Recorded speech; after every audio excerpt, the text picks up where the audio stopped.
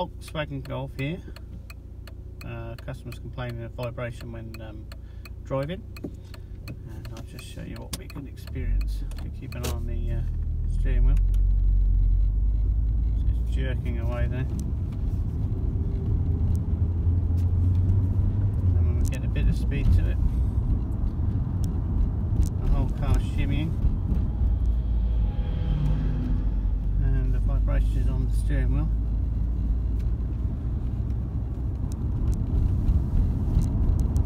The quicker the vibration gets. So obviously rotation of the wheels. My best guess is either we've got an out of shape tyre or a buckled wheel. If you experience this in your car at any time, I would keep the speed down, pull over as soon as you can, somewhere safe. Call that a breakdown company to get you recovered to a garage. I wouldn't drive this on the main road. Luckily at the moment I'm driving on private property, so I'm keeping the speed down. What we'll do is we'll put it on the ramp and see what we find, and I'll show you that.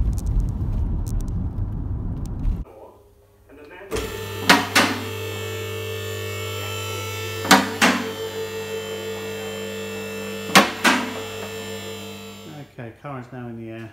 Let's have a look at the road wheels, see whether we can see anything.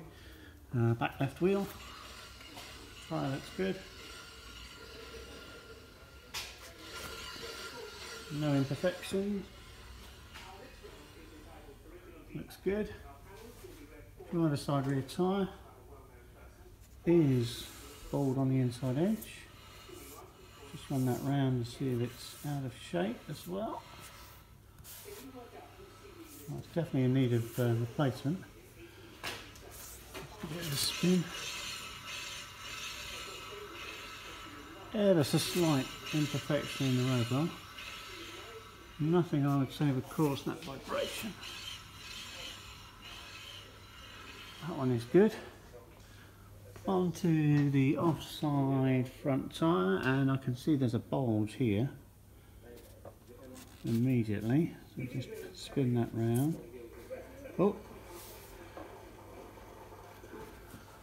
jeez. Okay, I think we found the issue. We have a tyre which is amazingly out of shape.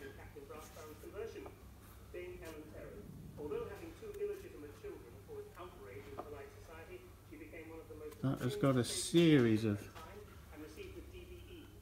bulges within the tyre.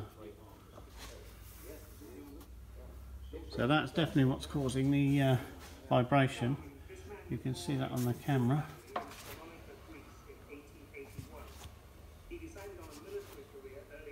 Look at that. Okay, now that is a definite. This is why, if you feel this, you stop the car, pull over, because you do not want to be driving with that. Okay. And just looking in there, got a drive shaft gator that's got a bit of a weep to it as well. Right, so we need a tyre replacement, or 2 tyres. Let's have a look, just make sure the driver's side one's good. Okay, I'm alright on that side. Just checking the inside. That seems to be good. Just double check, make sure the wheel isn't buckled.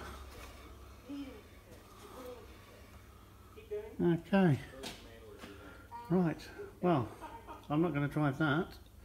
So we're going to have new tyre on here, new tyre on the back, and probably pop them on the front, and pop the remaining ones onto the rear. That one, yeah, now that's going to have to go onto the back the same side because it's a directional tyre. So this has to stay this side of the car. So that will go onto the back one there. Luckily this particular tyre is an asymmetric pattern. So you've got a slightly different pattern on the outside to the inside. So it'll have an outside and an inside, which will be written somewhere on the tyre. Inside. So this tyre it can go anywhere on the vehicle as long as that's facing on the inside. So this one will go on the driver's side, the front left will go on the back, and 2 new ones on the front.